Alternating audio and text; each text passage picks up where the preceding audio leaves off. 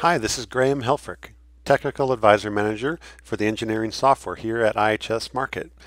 Welcome to the weekly Did You Know episode, where we learn how to do something of value that you probably didn't know about your IHS Markit engineering software.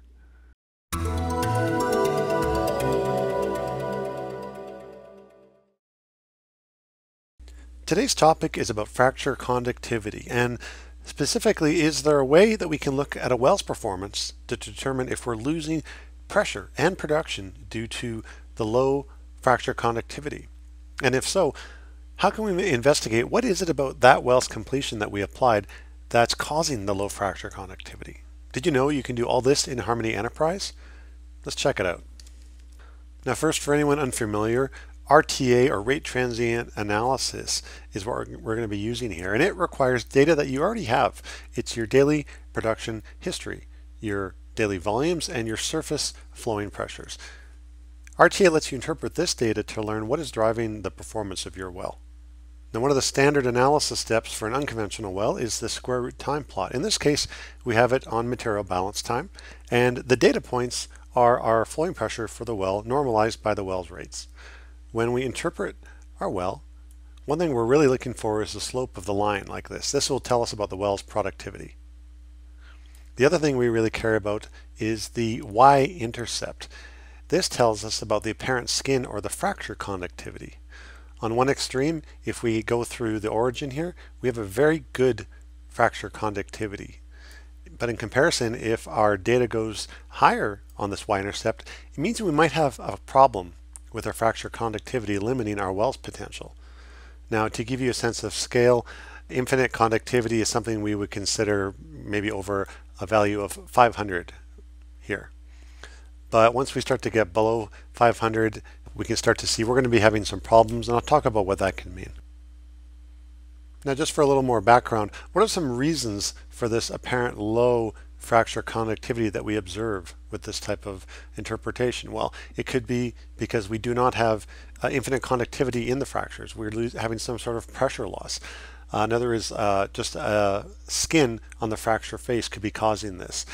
Another is this convergence skin as the fluids kind of merge into the wellbore and fractures. Another could be turbulence. Another is fines migration, if we're having particles moving and collecting near the wellbore, near the fractures, phase trapping, and liquid loading. So ultimately, all these things have something in common. It's a apparent pressure loss. But the first thing we need to do is to identify if our well is actually experiencing it, and that's what this technique is for. So for this well that has very good fracture conductivity, we can always move into the reservoir model to do a history match of the production data. And we see we have a great history match, and we can tune our FCD. In this case, it's practically infinite. But the question I want to ask myself is, what would this well have produced if it had a poor fracture conductivity? So to take a prediction of that, all we need to do is say, well, what if it had a fracture conductivity of 5? We can see instead of the actual rate that the well produced at, it would have produced this much lower rate here. So we can kind of see what we would have been losing on hadn't we had a poor fracture conductivity of this well. Now on the other end of the spectrum, this is a different well. And when we do this interpretation, we see the y-axis does not go through the origin anymore. It's higher. So this is a well that has some apparently poor fracture conductivity, only about a value of 10. And when we go into our history match, our reservoir model, we see we get a reasonable history match, again with that low fracture conductivity. But on a well like this, what could this well have actually given us if we had high fracture conductivity? I'm going to put in infinite conductivity.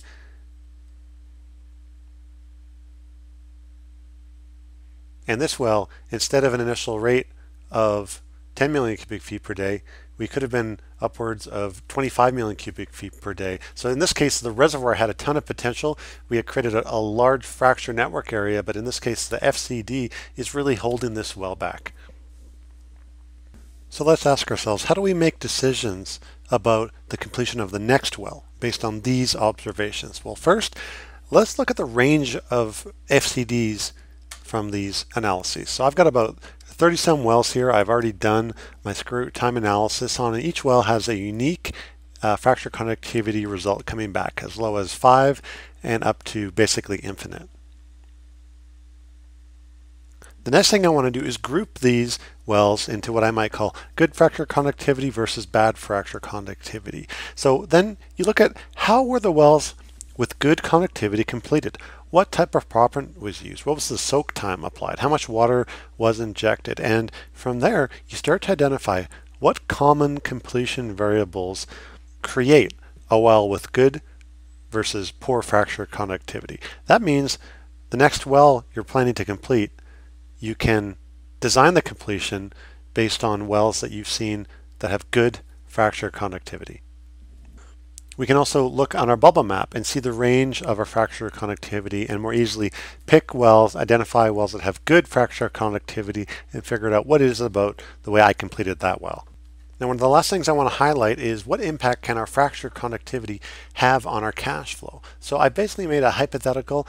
Well, I've got my permeability, my lateral length, 5,300 feet. And in this case, I've put very high conductivity. I've done the exact same reservoir model, but all I've changed is I've lowered the fracture conductivity down to 5 and done a forecast. So when we compare these two forecasts, we see some interesting things. In the forecast where we have very high fracture conductivity, our initial rate is 22 million cubic feet per day. In comparison, the exact same well, but with a low fracture conductivity, starts at only 10 million cubic feet per day. The other neat thing to see is after 12 months of cum, our low fracture conductivity well has cummed 1.6 BCF, and the high FCD well has cummed 2 BCF. So about 400 million cubic feet in difference simply because of the fracture conductivity. Now, converting this into a cash flow forecast, we see that we may have the identical initial cost to drill and complete the well, but with the time value of money and getting that early recovery with good conductivity, we see that the high conductivity well will pay out in 13 months and the low conductivity well will require 25 months before it's paid out. So just an example of the importance of good conductivity.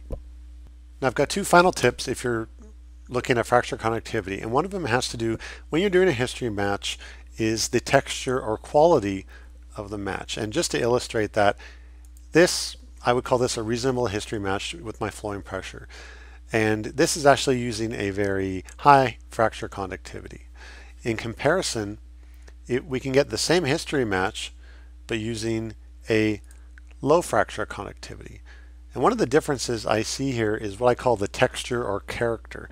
So with the high fracture conductivity, we see a relatively smooth history match, and with the low fracture conductivity in brown, we see more character. It's a bit more sensitive, and this is something that's quite typical, and this can help you kind of match the data a little bit better, and it's a good clue that you need a low FCD with your model.